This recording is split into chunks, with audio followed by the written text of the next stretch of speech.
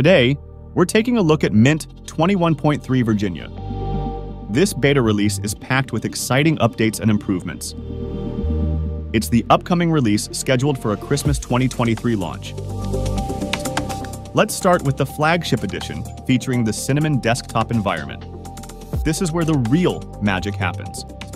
The highlight is the brand new Cinnamon 6.0 desktop release. It comes with initial Wayland support. Now, for those not familiar, Wayland is a technology that offers a smoother and more modern graphical experience. The Wayland support here is still experimental. There's this cool Cinnamon on Wayland session you can enable from the login screen.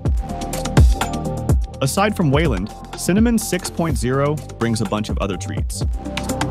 Imagine being able to download right-click context menu actions for Nemo, the file manager.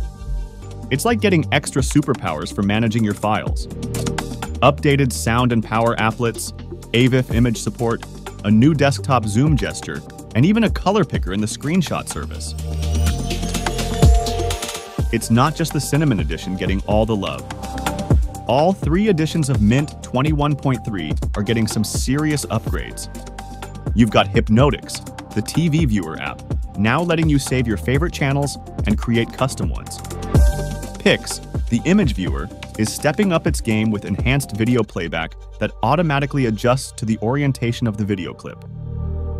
And don't forget the bulky batch file renaming tool, now supporting thumbnails and drag and drop. Mint 21.3 is still based on the Ubuntu 22.04, ensuring stability and reliability. Plus, it's powered by the long-term supported Linux 5.15 kernel, providing security updates until 2027. Here's something intriguing.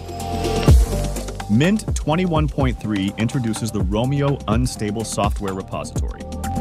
Think of it as a treasure trove for bleeding-edge features. You'll get to access the latest and greatest functionalities even before they're officially rolled out in future releases. Mint 21.3 Virginia is a game-changer, packed with goodies for every kind of user. If you're eager to dive in and explore these new features, the beta version is available for download right now from the official mirrors.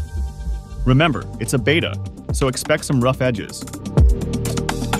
Thanks for tuning in today.